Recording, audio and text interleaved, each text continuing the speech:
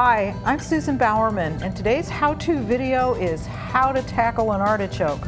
You know, artichokes are one of the most nutritious vegetables, and a big one this size is only about 40 calories, but it can be a little scary to look at, so I'm going to show you how to prepare it. I've just given it a quick scrub. The first thing you're going to do is take your sharp serrated knife, and you're going to cut off the top of your artichoke.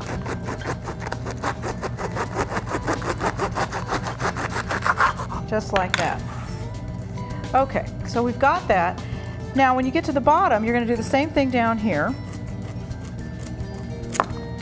Some people cut the whole stem off, but I don't like to do that because the stem is an extension of that delicious artichoke heart in the middle, so I like to keep it. So what I do instead is I just take off some of these lower leaves. You can pull them off, or you can cut them sometimes if you need to, if they're stubborn. And then I'm going to take my peeler and just peel it a little bit.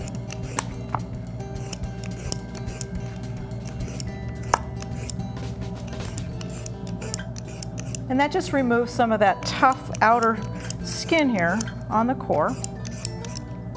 Okay. And then the next thing you're going to do is you're going to take your kitchen scissors and you're going to snip off the very ends of each of the leaves. And the reason is that they have these little sharp tips on there. They do get softer when you cook them, but I think it's nice if you're going to serve them just to not have to worry about anybody getting one of those caught in their throat. So just go around and cut them off. Now you have a choice. If you've eaten an artichoke, you know that inside there's that hairy part, that choke that's down in the middle of the artichoke. And so what most people will do if they're going to cook them whole, they just leave them whole and then deal with it afterwards. It's very tough to get that out before you cook the artichoke, so I don't really recommend doing that. I think the best way to do it is to cut your artichoke in half before you cook it, and then you can remove it. So let me show you how to do that. You're going to take your sharp knife, either your serrated knife or something very, very sharp, and be careful. We're going to just cut this completely in half all the way through, and through the stem as well. I'm going to try it with this knife and see how we do.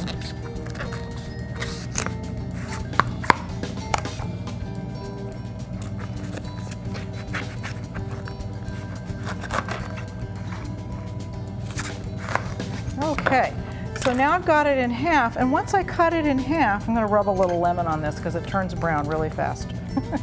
You can see very clearly where that artichoke heart starts and where the choke itself, that part that you want to cut out. And then all you have to do from here is take something like a grapefruit knife, or if you have a paring knife, and you can very carefully just cut through, because you can see very clearly where that choke is. And you can just cut that right out. And it just pops out. That's not something you want to serve to people.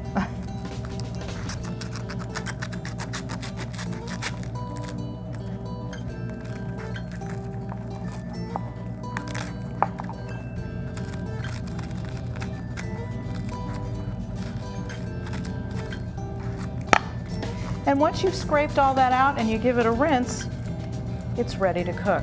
Now, you have a couple of choices when it comes to cooking too. What I like to do is just take these two after they've been prepared, put them face down in a flat dish with just a tiny bit of water and cook them in the microwave because they cook really quickly. You can do it in about 10 minutes.